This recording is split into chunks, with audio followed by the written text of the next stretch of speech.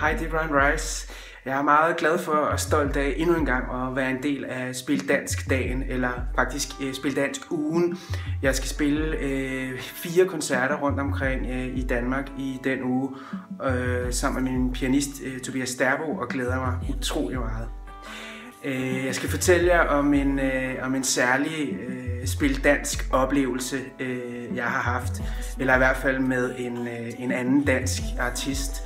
På min seneste plade, Hear Me As I Am, har jeg skrevet og indspillet en duet med en person og en stemme, som jeg har nydt rigtig meget igennem hele min opvækst, og derfor føler mig meget privilegeret over at kunne samarbejde med på min 5. plade. Det drejer sig om den skønne Søs Fenger.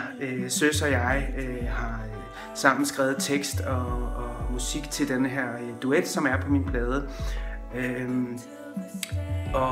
Og det er meget stort for mig at kunne efter 10 år på hvad kan man sige, den danske musikscene kunne arbejde med en, som jeg har sat så stort pris på igennem hele mit liv.